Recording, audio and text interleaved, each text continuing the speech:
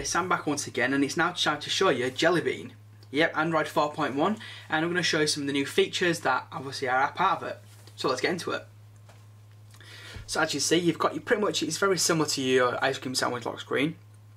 The only difference really is that instead of just being able to go to unlock in camera, and it also gets kind of a little cool, like a little thing following you around, you can go straight to Google as well. So you can go straight to your Google search, which I think is a nice kind of inclusion. Obviously it's a Google device, you want it straight on your lock screen, there it is straight up. Anyway, we're going to unlock it now. And obviously one of the main features is what's called Project Butter. Now for those that don't know, Project Butter is effectively, it's a way to try and make the actual device seem buttery smooth. Now, in previous versions of Android, you know, it has been a bit laggy-ish, you know, not as iPhone-esque as a lot of people will kind of, you know, name it as. I've named it like that in the past, you know. Glad to say, let's see if we can zoom in a tiny bit, just how smooth it actually is. Everything is just buttery smooth. It is exactly how it's meant to be. Now, I've filled up all the actual panels, all the pages, just to try and show you on here. Just show you there's no lag at all. It is very nice and smooth. Jumping into the actual app drawer, once again, you know, everything, the animations, the actual camera probably don't pick up as to how nice and how smooth it actually is. You've really got to play with it to actually notice how subtle these little differences are. Some people, you know, will probably think it's no real difference. Me, you know, I'm a massive Android fan, and this, you know, is pretty much, to me, it's the biggest update that could come for Android. You know, you've kind of needed a lot of power to give you that kind of smooth feel. You know, I know it's still a dual core device, but it's just made it feel like, you know, a quad core device. It gives that kind of Galaxy S3 kind of feel to me, you know, to this device. And hopefully you'll probably see, you know, it's all like the nice animations and how fast and smooth it actually is. When you go into applications as well, you know, everything itself, you know, jumping around, you know, jumping into one to the other, going back out. It's got all those cool, just kind of like in and out, popping in and out. Doing multitasking this bad boy, you know, it's the quickest experience I've ever seen, as you probably saw there. It is just super slick and super fast. Show you again, you can see there, pop tap from the bottom. You know, little animations like that is all what part of, you know, Project Butter is all about. It's about making the experience buttery smooth and just feeling fantastic. You know, as I said, giving that kind of like iPhone feel to those that want an iPhone. Yeah, I don't know why either. Right, so the next part we're going to look at is the notification drawer.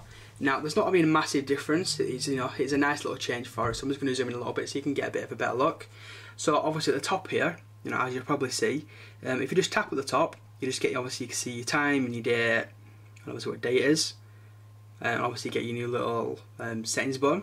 Obviously pulling it down, you know, obviously hopefully you can see there. What we'll do is we'll zoom back out, and you'll be able to see it properly now. Is as you go further down, actually pull it down, Sam. You see it? It starts to actually dim. You pull it back up, it undims. You know, I got to say it is cool, isn't it? Let's be honest, that looks awesome. And I see at the bottom, when you're not touching it, you know, it actually goes like a grey kind of colour.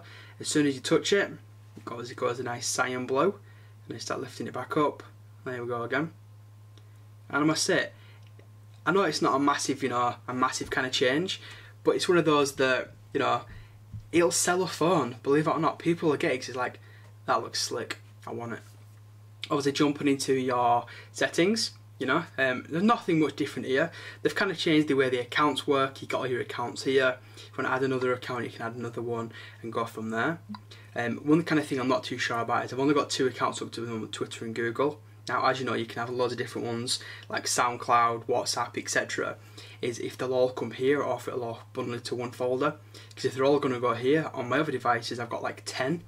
I don't want 10 more icons or 10 more rows here to have to flick through all of them. That'll be tad annoying, but obviously I don't know how that's going to work just yet. But yeah, I mean, so far, Project Butter, the new notification bar, what we'll try and do is I'm going to send a quick email off one of my other devices. Right, so what I've done is I've sent an email off one of my other devices, and what we're hoping for it to do is actually come into the new lock screen. So there we go. So as you can see, it is, you know, a bigger kind of lock screen now. So obviously everything there, you know, you can actually view the whole of the actual email, see which email address it's come to, what it actually says in there, and there you go, hi Sam's viewers, or hey Sam's viewers, and I've sent that off one of my other devices. Now if you want to actually make that smaller, you can use 2 fingers to go up, and it does that, and obviously you can then just see what email it's from and who it's to. And again, if you want to pull it back down and you can view it. And I think that's a cool little gesture, you know. How cool does that look? You've got to do 2 fingers and you go up and down with it. The cool thing is if you get like a missed call or a text message, when you pull it down, it'll give you like options. So, for example, if you get like a text message, you'll be able to pull it down and have like a little reply button. Tap the reply button, it'll jump straight into, obviously going straight to reply. Same like a missed call, you know, pull it down, have like a little green button, tap it, and away you go, start calling that person. Like, you know, you can in obviously previous versions of Android, you kind of swipe it away. You see there, cool animation again. See, it starts fading off as it goes away. But again, if you don't want it, swipe it away and off it goes. So yeah, that's all I got to say. The new lock screen, not the lock screen, the notification bar, it is pretty damn sexy, and I like the way it works. You know, it is a very nice implementation of that. Now the next one we're going to show you is right past the actual home screens themselves and how stuff can have moves around. So I don't know if you've ever seen a HTC One device, they actually do this already. But obviously this is something Google are implementing into the actual core operating system.